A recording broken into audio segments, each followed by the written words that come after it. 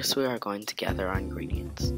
1.1 kilograms of pollo, 0.47 liters of tomato sauce, 1 large onion, 1 large tomato, 1 clove of garlic, 2 tablespoons of mustard, 0.05 liters of seasoning salt, and 1.4 teaspoons of salt. Next, you want to wash your chicken. Make sure there is no skin. Now prepare your vegetables or verduras. You want to cut your tomato or tomate in thick slices and then put it into the pot.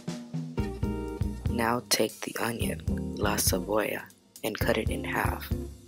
Then peel the outer layers of it.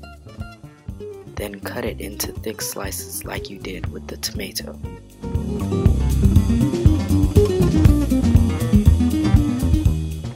Now throw la cebolla into the pot and grab your garlic. Peel the outer layer of it.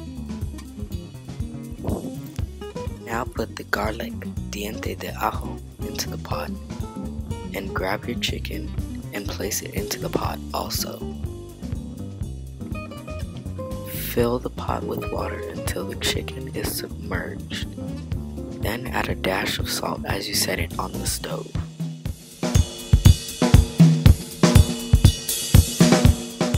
Set your stove on medium and let the pot sit until it comes to a boil.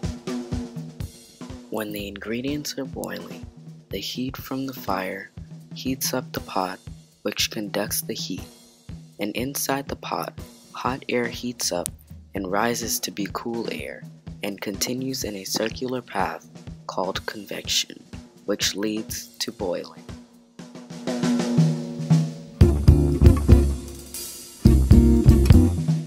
Once most of the water in the pot has almost evaporated, take out your pollo or chicken. Leave it out to cool for 5 to 7 minutes.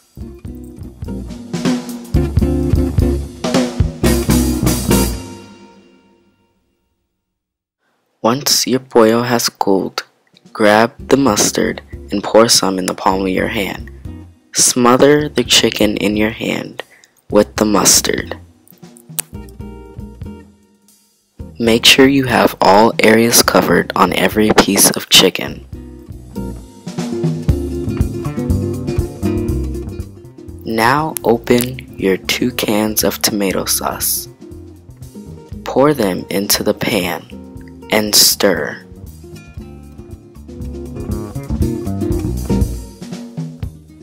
Then take your seasoning salt and sprinkle some into the pan. Then let your sauce boil. Now start to add your pollo.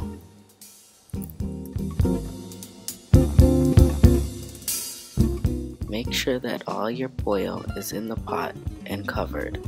Let cook for 20 to 30 minutes. Turn your pollo over every 5 or so minutes. You have now made polloentomatadoconarroz. Enjoy with any kind of arroz.